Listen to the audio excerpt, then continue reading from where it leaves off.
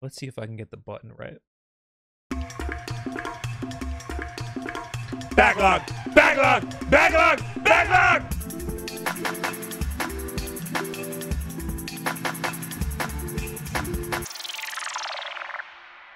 Oh yeah, baby. It's backlog time. What's that, Will? That is a segment of the Wulff Den podcast where we go through our entire video game collection.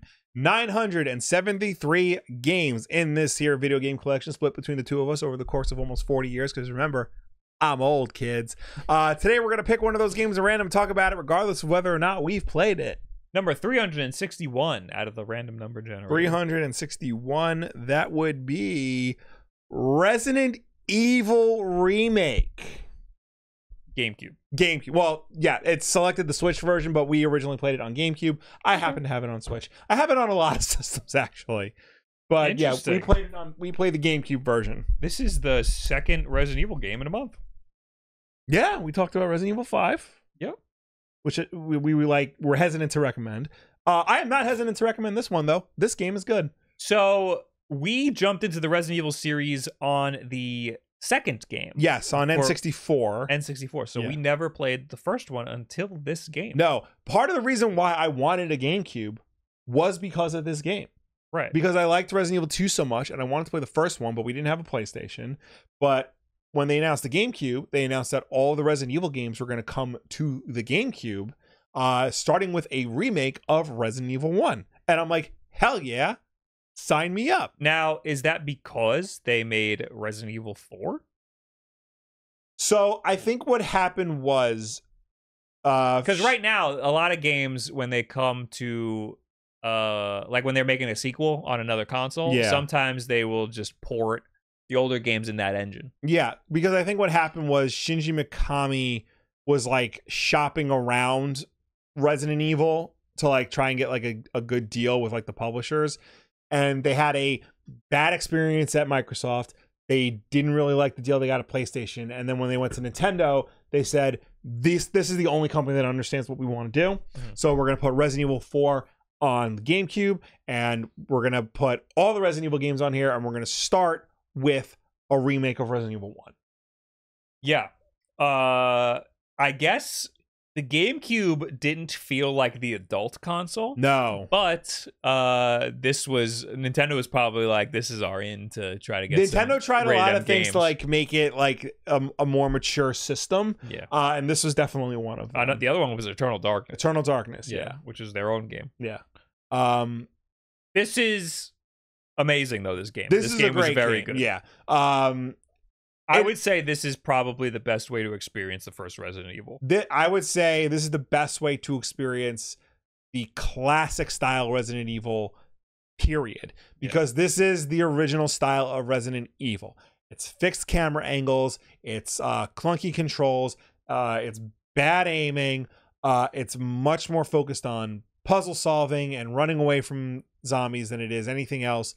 But the way this game handles it in particular is so meticulously well thought out and well designed that like you kind of get, you kind of just like get absorbed into it and you forget about all the problems that the dated architecture of the game seems to have. Yeah. Now, what this game added was it added a lot. Like it added a lot to the formula of the game. One of the things is that when you kill a zombie, it stays there for the whole game. Yes, because what happens is they have the opportunity to resurrect themselves and become the Crimson Head zombies, which are faster, stronger, and harder to take down. And it's random. Like you might be walking by a body and all of a sudden it comes up and starts coming after you. And it adds another level of anxiety to the game. They do give you a way to like, make sure you don't get a Crimson Head. You can either, score a perfect headshot, which is not easy in this game. Or you do this. Or you light the body on fire. Yeah. But, that's resource management. You have to make sure you have gasoline. You have to make sure you have a lighter. You have to make sure like the body's still there so you can run back. It's all these different things that like try to make the game, more than originally was on PlayStation. It added a whole extra sub story with the Lisa Trevor story arc, which is still one of the most terrifying things in any video game ever. So they've recently remade Resident Evil 2. Yes. But that does not have the tank controls. No. So in the original Resident Evil games, the camera gets fixed to like a seemingly random point in the room, like in the corner, like a security camera. And the controls of the game are very strange by today's standards. Yeah. When you hit up on the control stick, the character moves forward no matter what way the camera is facing. The character will move forward if you hit up, if that makes any sense.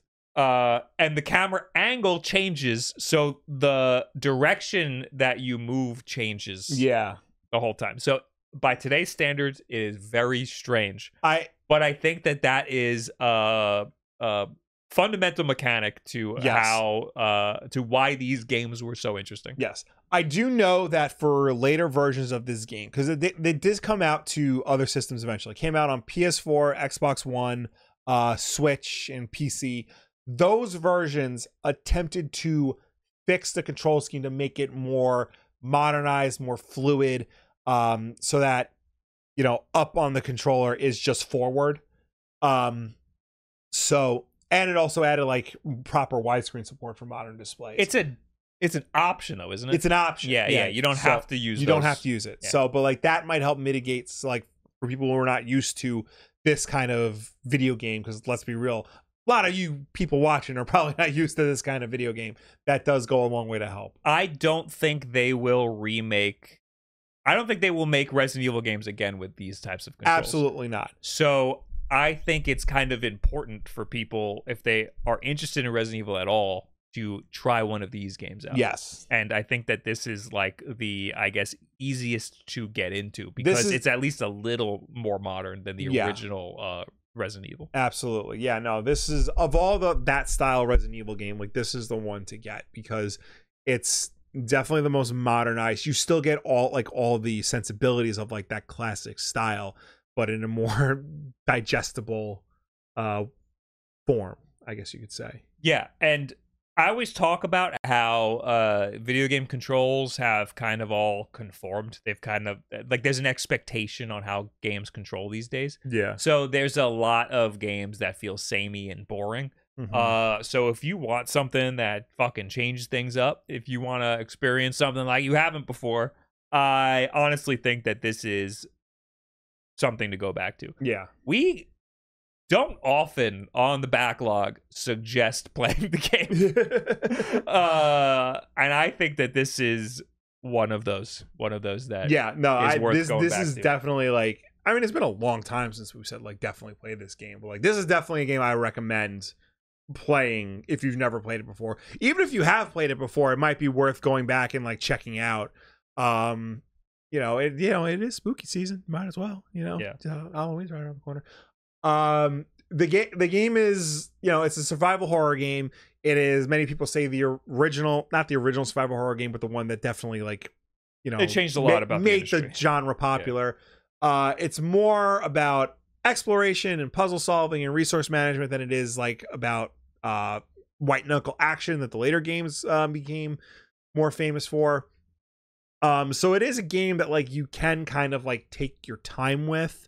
But that said, once you like know the game and like have experienced it, you can go through the game faster and faster and faster. And like people beat this game in like 2 hours. You might need to look some stuff up. Yeah, these are definitely games we needed player's guides for. We need a player's guide for 2. We had the player's guide for 1. Yeah, I think we got it because we had the player's guide for 2. we just knew like we're gonna need it. Yeah, so there's probably more looking stuff up than there would be in a modern Resident Evil game. Yeah. But yeah, I mean, there's a big focus on puzzle solving, but also there's they still have a lot of the suspense of it being a survival horror because of the fact that zombies can come out of it basically anywhere. In this game, like I said, they added a lot of story elements and changed around the zombies, but they also like there's a very famous moment in the original version of Resident Evil where the doll comes through the window, and they kept that in the game, but they changed when it happened. So like you think it's gonna happen, but like, oh, you don't, so okay, it's fine, and then like a few minutes later, then it happens, and like it just, everything it does, it like keeps you on your toes. It keeps you on your guard. It like makes you think. It makes you aware of like your surroundings and what you're doing, and like it really makes you feel like you're alone in this mansion trying to survive. Resident Evil's really good at subverting expectations like that. I think it's Resident Evil 2 that has some moments that stick in my brain. One of them is every time you open a door in the game, it goes into it's doing it right now. Yeah. It does a little cutscene where it very slowly opens the door, and that's just a way so they can load the next area. Yeah, the loading screen. There's one random door in Resident Evil 2, the original Resident Evil 2, where zombies come out of it. And it freaks you out because the whole game you're used to the same cutscene and you think you're safe in that cutscene. And then all of a sudden zombies come out of it. Yeah. Another way they subverted expectations for me is you can tell in older games when something is an asset that you can manipulate or move or something, or when something is a background asset. Kind of like in old cartoons, you can tell when something is part of the background or when something is part of the something that's going to move. Yeah. And they did that in one of the rooms. Something that was clearly the background, all of a sudden the tyrant busts through it out of nowhere. So...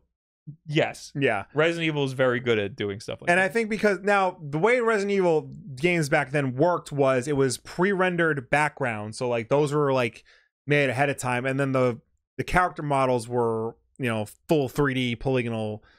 You can see it here. You can see how pixelated the background is. But that being said, this game was so goddamn beautiful that like it blurred the line between like what was pre-rendered and what was full 3D. Like you genuinely could not tell the difference between the two. And the way they would add like, you know, effects in the pre-rendered backgrounds, like the lighting, like the flickering of the candles, like, you know, things blowing in the wind, like it kept adding to that aura of like being a part of this like incredibly realistic looking world.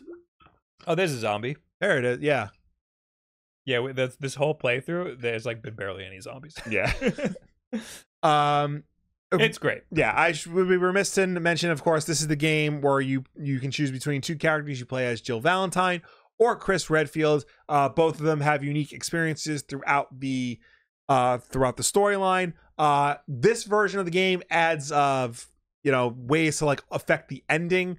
You can get, you know, a good ending if everybody survives. You get a bad ending if everybody dies. So forth and so on. I would say, you know, it doesn't really affect difficulty, but if you pick Chris, he starts out with a knife and only a knife. You have to find the gun. Jill starts out with her gun. So that's something to keep in mind. She has less health, right? That the thing? I don't think so. Because she had something else wrong with her. She had the lockpick too. Oh. Yeah. So was that easy mode? Are you saying it's easy mode? I'm saying it might be a little bit easier.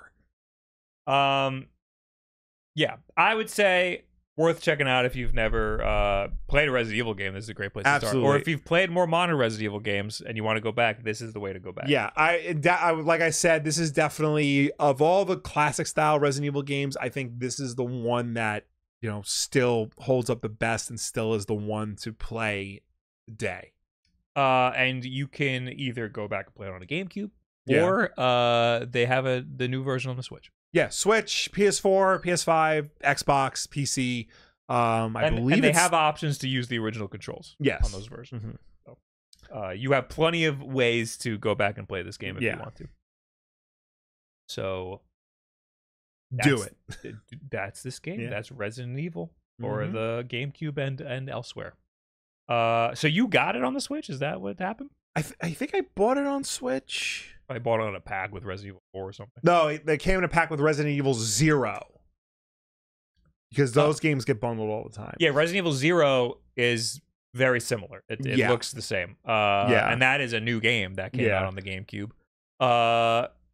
It was fine. That was a fine game. If we ever get to that backlog, I got opinions on that.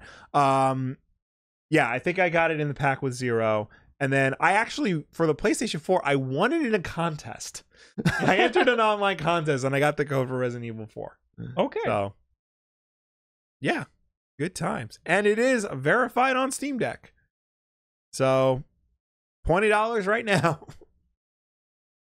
I think Jill had less health. Okay. Somebody on this Reddit thread is saying that Chris also is more likely to instant kill with a headshot. Interesting. I've never heard that or thought about that. I also just saw a clip of Jill instantly killing someone with a headshot. So. Oh, and now somebody's... Oh, wait. Jill is weak, and she was weak on the GameCube.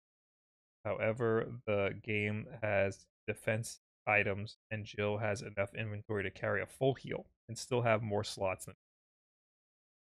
giving her more effective HP. Mm-hmm. Thanks for watching the Backlog, everybody. Check out Resident Evil. Yeah. And come to a podcast sometime if you're watching this afterwards. Nobody does. Bye. Bye.